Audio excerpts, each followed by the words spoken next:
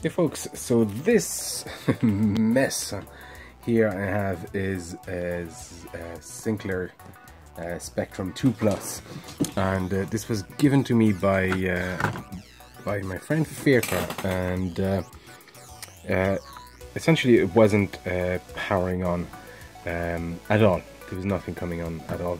So I open here the power supply outlet, and essentially I just traced from there, from the power supply to the board here to find out what was wrong with it, and I was not getting continuity. So I disconnected the plug, the wire, and I wasn't actually getting continuity through the wire, and just found out there was a loose cable here. So I just made a makeshift cable. I just literally took it apart, took the plug apart, and resoldered the wires here. So this is now working for test purposes. I'll get a proper plug very soon. And but there was another problem. I was testing continuity over the power socket here outlet, and essentially the bottom had broken. So I was getting partial continuity. Literally had to push on it, so I wasn't getting anything, and it's only when I started pushing on it a bit I was getting continuity. So I realized it must be something dodgy, and it was on the other side. So these two were visible, but this one is actually, sorry, these two here, the one here and side one, were visible. I could access them from both sides, but the middle one here is actually under the socket, and it comes out from here. And anyway, it broke off, well, it was broken off, and sometimes making contact when you pressed on it. So I've taken this out. I'm just going to clean things here a bit, and I'm going to order a new one. I don't think I have any of these on hand, and I'll order the male socket here for this, and hopefully they should power our Sinclair Spectrum 2 Plus. Anyway, let's do that. I'm gonna order a few bits. Okay, so I got my new power socket that will go right here. So I'm gonna solder that. I got a just new plug and a cable that I'm just gonna put here instead of this. Will probably be safer. Got my soldering iron running, and I got a whiskey, which is never a good idea. So let's just, I've cleaned this area here. You can see actually some black still. It's probably from a previous solder job. The board is quite clean, so I don't need to clean it any further. And so let's do this. Actually, maybe you'd like to know what's here. This is a Z80 based computer, the Spectrum. Actually, you know what? I'll do a separate video on this. Maybe I'll do a teardown video explaining what all these chips are. Essentially, what you have here is your Z80 CPU. You have your ROM here. There's another ROM here. You have your RAM here, and then these are control chips. But and this sound chip. But I'll do a separate video, maybe a bit sexier than this. Okay, let's get to it. Let's replace the power socket. Actually, there's one thing people say they'd like to see me do is solder these, so I might just do that with you here, because yeah, I rarely do that. I need something maybe to keep this in place. I have this guy here. It's all set up with clamps, and let's see if that works, or that helps in any way. Probably not. I don't think that clamp is big enough. Well, maybe. Let's see. Actually, no, that's just too high. It's okay. There's another way to do this easily. I'm actually going to load my iron. Yeah, it's hot. With a tiny bit of. There you go. So it's sitting there on the the iron. I'm try not to drop it on the board.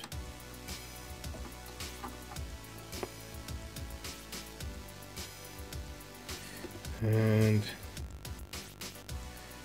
there you go. It's a little bit deposited, and it should be in place. So this will take quite a bit of solder.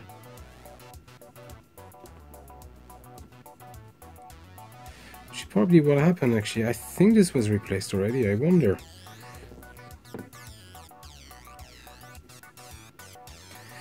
Now my friend doesn't do repairs, or I don't think he did repairs on his machine, but he said a friend of his tried to have a go. So that was back then though, you know, they were much younger, so I'm not sure he exactly did the right job on it.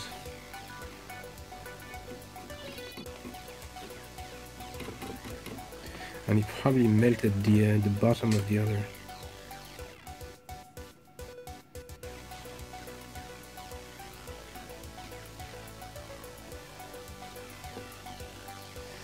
There you go.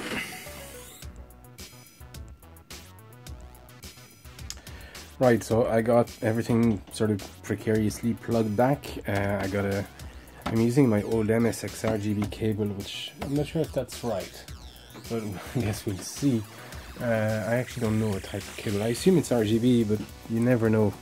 You never know. There could be, you know, small differences, especially in the sync. So we'll see. And I just wanted to power on at this stage. So I think that's all. There's a reset button here. Can actually, yeah, that's just a push button. Okay, and I have it plugged on this monitor up there because the bottom one seems to be causing me grief. Anyway, let's plug everything. Let's plug everything and see if that works.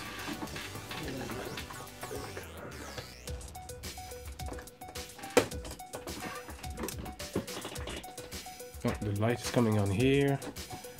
Oh, there you go. Oh, there you go. Okay, so there's a few issues here, but that could very well be my LCD screen, although it's not here. Interesting. Could well be the cable as well. I'm gonna need to order a better cable, but this seems to be working. I got the keyboard plugged back in, so I can, yeah. 128 basic tape loader calculator. Let's see what the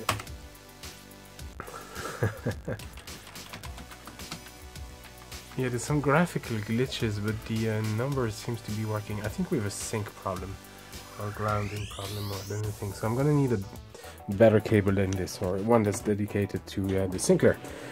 But that's essentially our Sinclair Spectrum fixed and sorted. So should I continue with this video or should I leave it at that? Actually, that's a good question, because essentially what I set out to do, which is to get it to work, is now working. Although I'm actually, it says 9 volt DC here. I think we're getting 12 or 13 inside. I'll have to check the specs, but that is the power module. You know what? I'm actually going to change this guy here as well during this video. So we'll do that, leave it at that, and then we'll worry maybe in another episode about this RGB signal. That seems to be not too bad, but slightly corrupted anyway. So folks, a quick update on this. I sort of rigged myself a quick RGB cable, and most people actually use as video for this, and that comes at a price. Essentially, you have to swap all these transistors. For instance, this one, TR4, and I think TR5, and typically TR9 are actually put the wrong way, straight out of the factory. The screen printed the you see the white sign there that sort of tells you which orientation the transistor is supposed to go in, and they actually printed it the wrong way. So when they came in to assemble all the components, they assembled them the way the silk screen on the PCB was telling them to. And resulting in things that aren't quite working as they should. So at the time, most people were using the RF modulator. Very few were using S-Video and few were SCART yet. So that wasn't a problem. It was only a problem when CVBS came out, component, composite, and people realized that their video was actually quite bad. But here, straight out of SCART, you can see that it's nice and crisp. Actually, it's crisper. Whoa, come on. There you go. I'm gonna turn this way down. I think we're good here.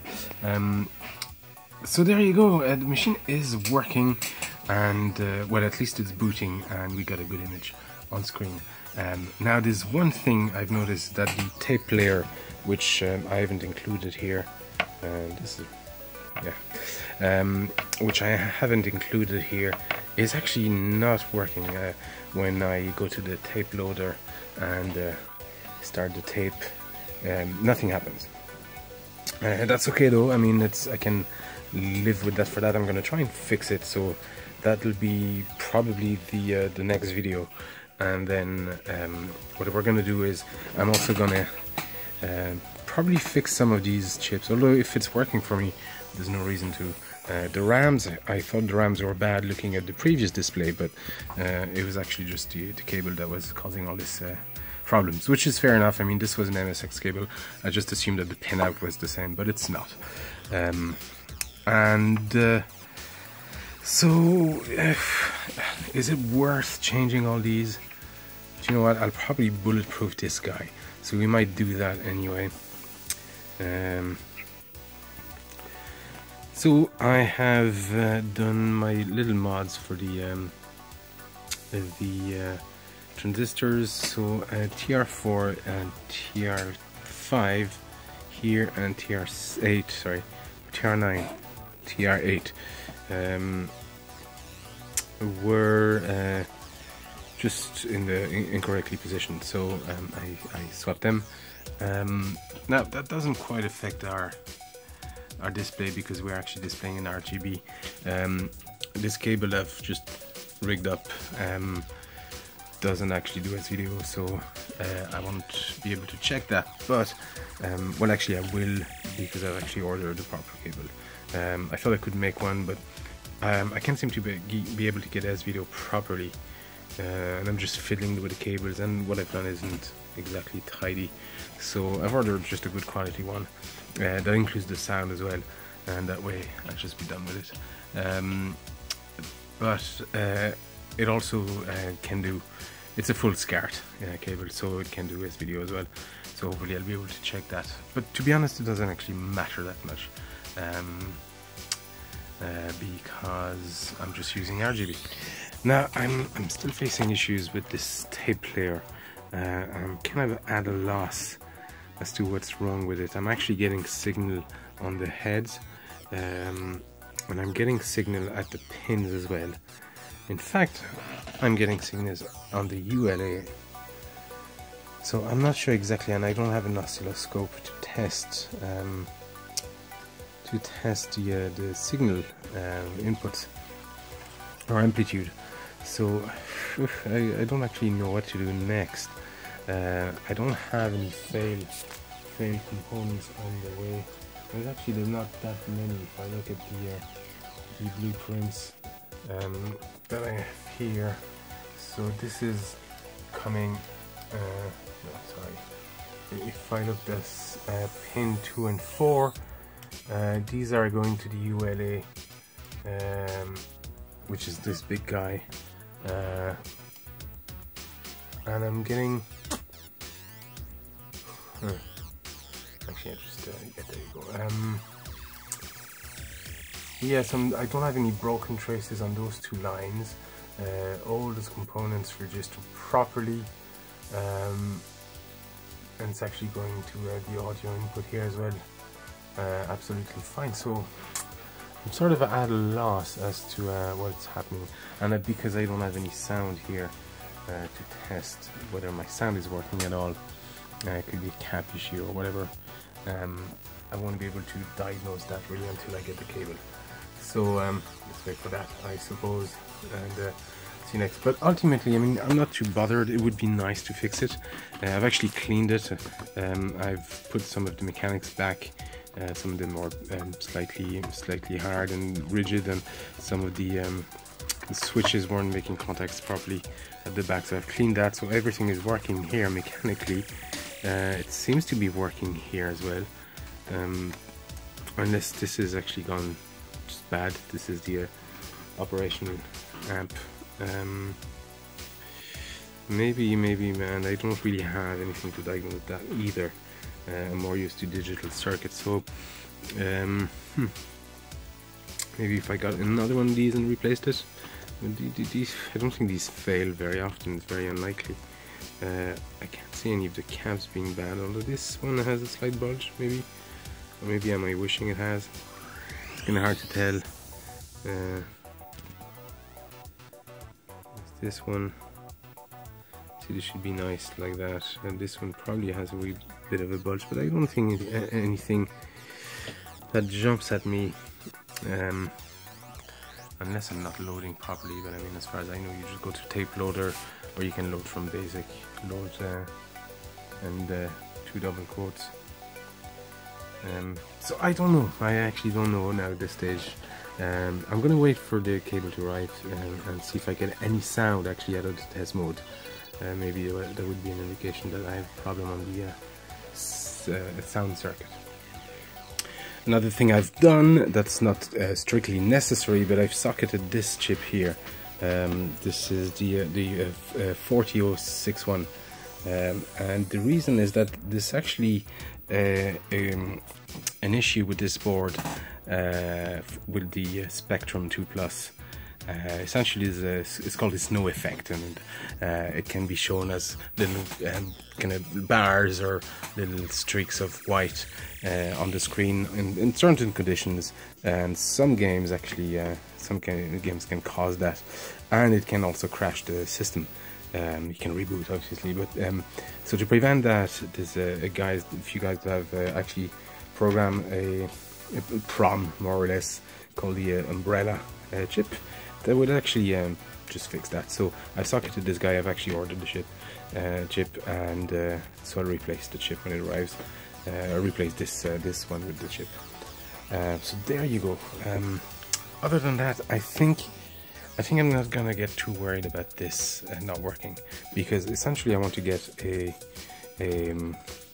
SD drive, if you will, flash card type of drive. So if this doesn't really work, I'm not too worried. I do have a few Spectrum games. Actually, they're here. I have a few here. Actually, I have quite a few that my friend gave me with this. Thank you, Faker, again for this. But ultimately, it's cool to have them. But I'd rather have them loaded quickly and easily from a flash drive. So we'll go that road, and I'm not going to worry really about this. I'll continue doing some research on it, but if I can't get it fixed, that's not a big deal. So maybe I'll do a video specifically on this at some point. But I think I'm gonna put this together and wait for this chip and wait for the SD drive to arrive, and then maybe we can finish this video with that. Anyway, let's put this back together. And there you go. All working now, well, except for the tape recorder, but like I said, I'm not too worried about that at this point. But the keyboard is all working, the reset button is working. We have to hint.